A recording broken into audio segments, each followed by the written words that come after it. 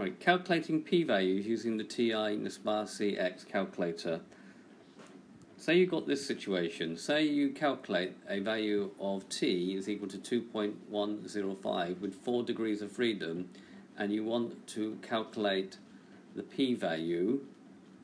First of all, you must need what type of test you're doing. So if we are going to perform a one-tailed test, looking at the upper tail, so an increase at the 5% level, then what you're going to need to do is be able to calculate the probability that t is bigger than 2.105 with 4 degrees of freedom. So to do that, you go to your GDC and select the calculating mode, and then go to menu, probability, distributions, and TCDF, and you put the lower bound in this case to be 2.105 and the upper bound to be infinity, so 9 control E to the 999, and the degrees of freedom were 4 in this case, and you press OK, and you get a value of 0.0515.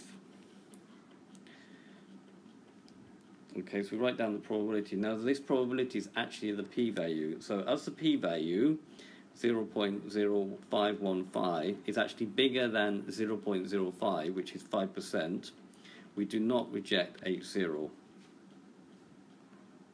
Now say that we have this situation. Say now that t is equal to, when we calculated 2.998 with 7 degrees of freedom, and we want to do a two-tailed test at the 5% level.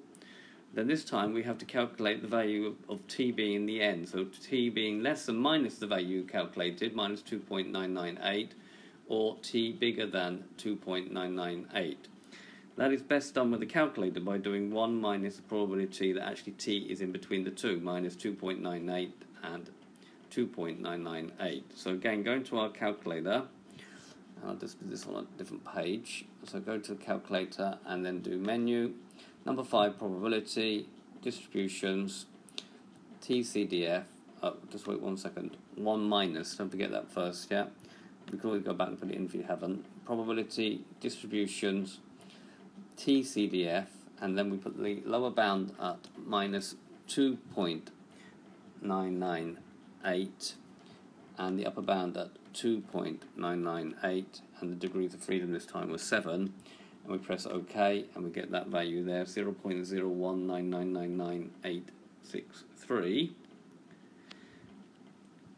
That will be the p-value for that particular test. Okay, so rounding it off, it will be 0.02. We had a test at 5%, and therefore as the p-value 0.02 is less than 0.05, we reject H0. And the final case will be like this.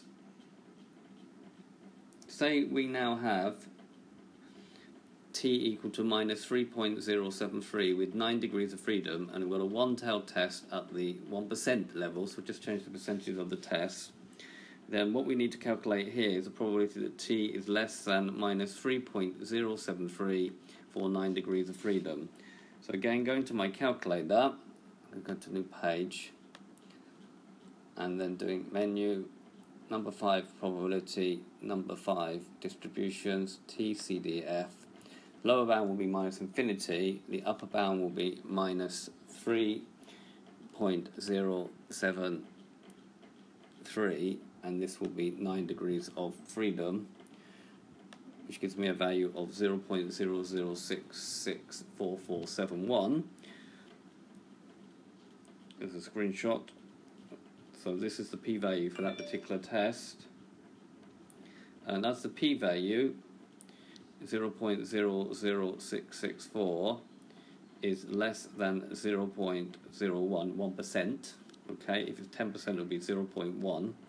We reject H0 because what we're actually saying here, this is so small it's actually in the end tail. Okay, so this has been a video to show you how to calculate p-values given a value of t. The same process also works if you calculate the value of z. We're doing a z test. Obviously there will be no degrees of freedom.